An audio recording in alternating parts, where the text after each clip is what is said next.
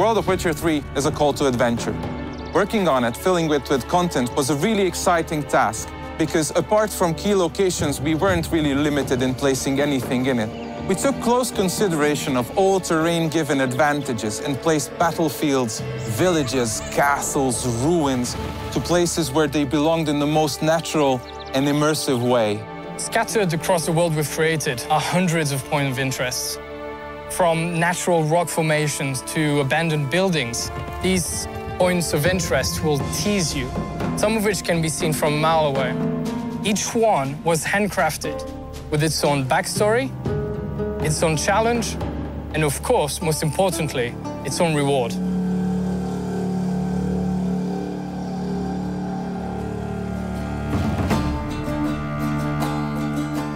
While developing The Witcher, one of the key intentions was to create a world that is as similar to the real life as possible. That's why we've created a complex community system which is growing along with player and the storyline. Novigrad, which is the biggest city in the game, holds almost 2,000 residents, and each of them has its own agenda and his own life. Moreover, every person that you meet on your way in the game has their own set of reactions. And not only just to greet Geralt, but also they can be afraid when Geralt draws a sword, or they can complain about the weather conditions, or Geralt can overhear them talking about his past actions. The Witcher 3 Wild Hunt features a very vast and open world that you will explore any way you want.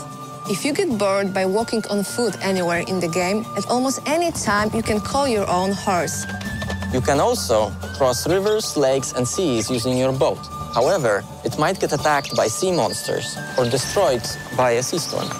You will be using this boat not only in quests, but also to reach regions that are not accessible otherwise. And if you decide you don't want to use your boat anymore, you can always take a step overboard and go for some swim, because Geralt is swimming and diving now too. And for those who value their time, we have also the fast traveling options. You will be able to use the fast travel points in every major place of the game when you unlock them in your quests. The Witcher features also a very, very complex day and night cycle, which will affect the environment around you. As night falls, new beasts and unique monsters will awake. Now, as a Witcher, it is your choice to wait for dawn, or you can risk it and travel at night.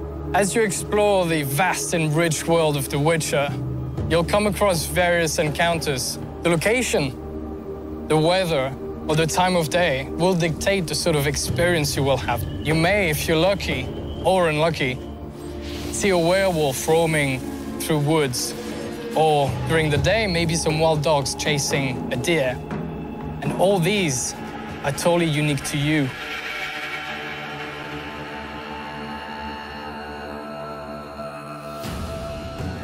Geralt's original profession is a very important part of the lore, so we wanted to treat it respectfully. We wanted to give players the opportunity to really try what it's like being Geralt.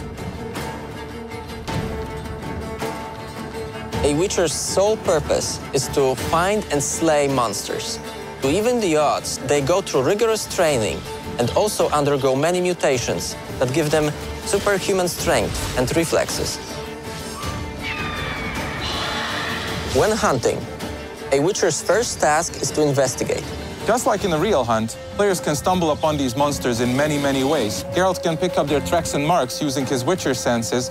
Villagers might complain about mysterious disappearances, or the monsters might just straight on attack him when he's roaming the wilderness. Then, a Witcher must prepare for the fight.